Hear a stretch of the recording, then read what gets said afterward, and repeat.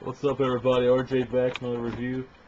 Today I'm reviewing Doom on DVD. This is the unrated version, starring Dwayne "The Rock" Johnson, or The Rock for you wrestling fans. For you non-wrestling fans, it's Dwayne Johnson, or maybe The Rock as well. But this is the DVD of Doom. Alright, there's the back of it. Before we get into the story, I want to tell you guys a little bit. I've heard a lot about this from people, and people that are like hardcore fans of the video game Doom, which is supposed to be loosely based upon. A lot of people that either really like this or they really don't.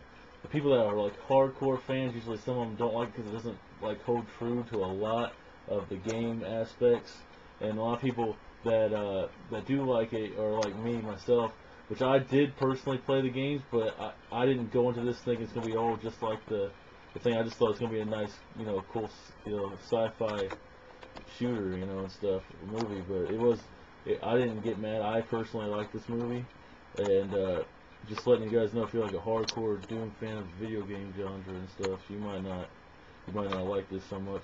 But this is Doom, like I said, the unrated version.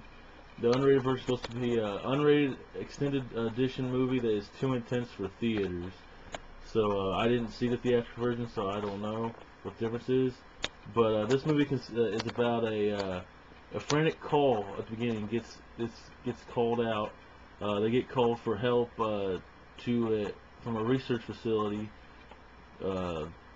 in Mars, and they send out a team of mercenary Marines into action, and they pretty much get into this thing. They discover that there's some crazy stuff going on, mutations and stuff. They've been studying something they shouldn't have been studying, and a lot of stuff goes on.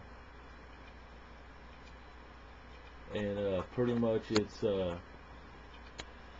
up to them to kill the virus and figure out what's going on and eliminate the problem. And a lot of things happen in this. I don't want to give it a lot away, but that's pretty much what it's about.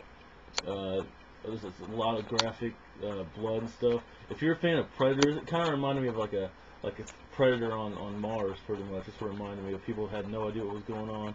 Had big dudes with like crazy machine guns and mini guns and stuff, and it just reminded me a lot of like a space version of Predator. If you don't play the games Doom and stuff, then just think, if you like Predator, you'll probably like this. I personally like this. And as far as special features goes, it's got a first-person shooter sequence that you can play. It's like a little, basically like a little demo of Doom and stuff. But that's pretty much all on this. I can't think of anything else. But like I said, if you like Doom, the game, you'll probably like this. That's pretty much all there is to it. I just figured I'd just throw it out there. Didn't know really what to say about it. Just anyone that's interested. There you go.